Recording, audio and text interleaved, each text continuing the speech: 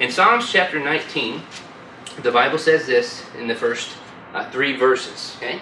The Bible says that the heavens declare the glory of God, and the firmament showeth his handiwork. Day unto day uttereth speech, and night unto night showeth knowledge.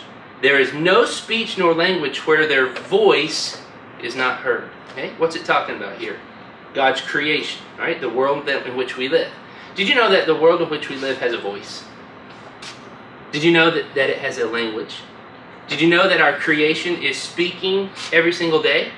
And did you know that there is, no matter what your language is, you can understand the voice of creation? Right? What is the voice of creation telling us? Anybody know?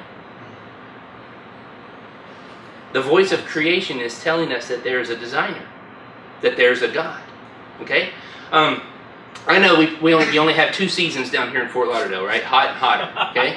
But you know what? It's all organized, isn't it? Okay? Certain times of the year, certain flowers bloom.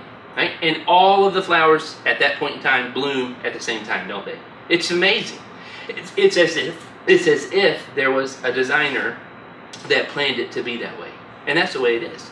Up where I live, we have 4 seasons. All right, there's these other 2, all right, called fall and winter. You probably have never heard of those before, right? But in fall, where I live, like, all the leaves fall off the trees, right? And you know, it all happens at the same time. It's amazing. There's precision that is there, right? And these things are designed. It all happens exactly the way it's supposed to happen, okay? The earth is a certain distance from the sun, okay? If we were closer to the sun, we couldn't live on planet Earth. Right? It'd be too hot. If we were further away from the sun, we couldn't live on planet Earth. It would be too cold. It's exactly in the right spot. It stays in exactly the right spot as it orbits the sun. Did that just happen by chance? You know, they'll teach you in your public schools that it happened by chance.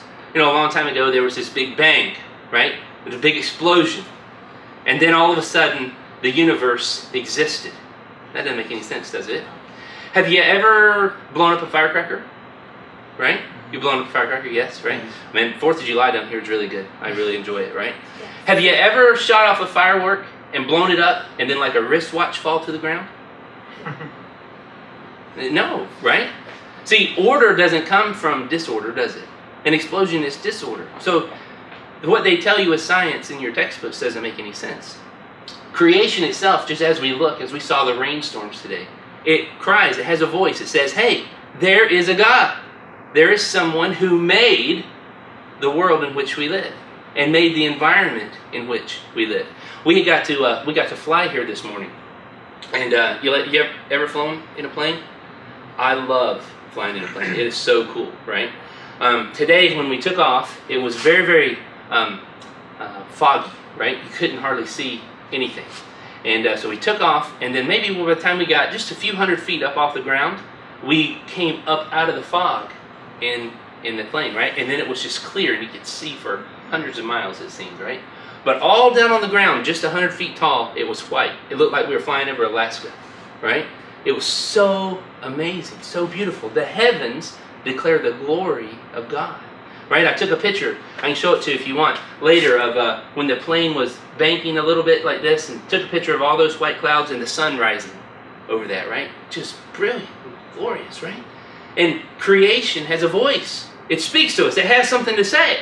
And you know, when somebody has something to say or something is talking, we are wise to listen, aren't we? Right. So creation has a voice.